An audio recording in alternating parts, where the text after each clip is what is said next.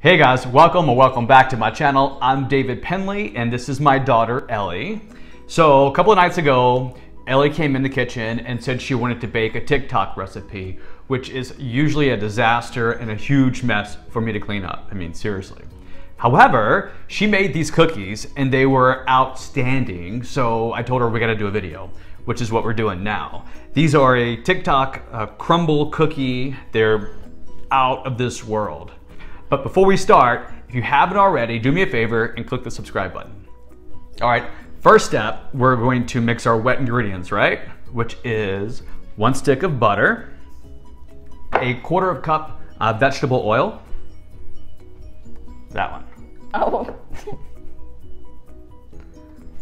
All right, 1 egg, and the last wet ingredient is a teaspoon of vanilla extract. So with a hand mixer, Ellie is gonna mix these together really well. She's gonna mix it until it's nice and creamy.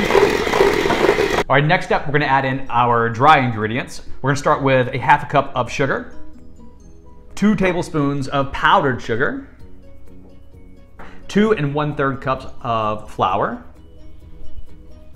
1/4 teaspoon of salt, a 1/4 teaspoon of cream of tartar. You can also use a 1/4 teaspoon of cornstarch if you don't have the cream of tartar. Last thing we're gonna use is 2 teaspoons of baking powder. All right, with our hand mixer again, Ellie is going to get the ingredients all blended well. You should tell your subscribers that this is it's supposed to be crumbly like this. Because that's what the girl in the video said that I watched. So your batter's gonna look really crumbly, and that's what it's supposed to look like. Like this. Yeah. So the cookie dough has been made. Now what? So next you want to take a 1/4 cup and you want to scoop up some of your cookie dough. And then you just want to put it into your hand, make it a little bit crumbly, and then you just want to pack it up and then put it into a little dough ball and then put it on your parchment paper. Next, you want to take a 1/3 cup and then dip it in some water. And then next, dip it in some sugar. And then just press down your cookie. Cool. And then repeat, right? Yep. Awesome. Well, let's do it.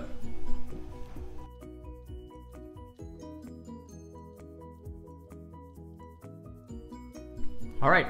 Cookies are ready to go into the oven. The oven is preheated to 350 degrees. We're gonna bake them for about 9 to 10 minutes, all right? So cookies are out of the oven.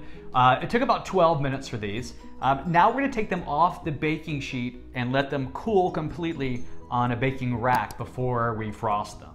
So let's put them on the baking rack.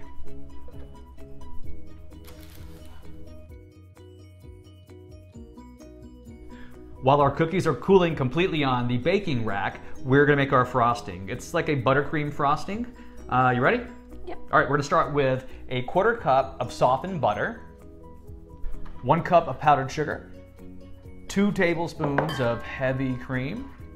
For the coloring part, you can use food coloring, or Ellie actually used this decorative red sugar, and it worked out well. We used 2 teaspoons in our frosting, and it gave it a nice pink color.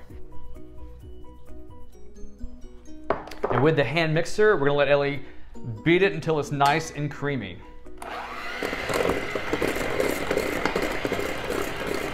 All right, that's it. So it's a nice pinkish color. We'll wait for the cookies to cool and then we will be back to frost them.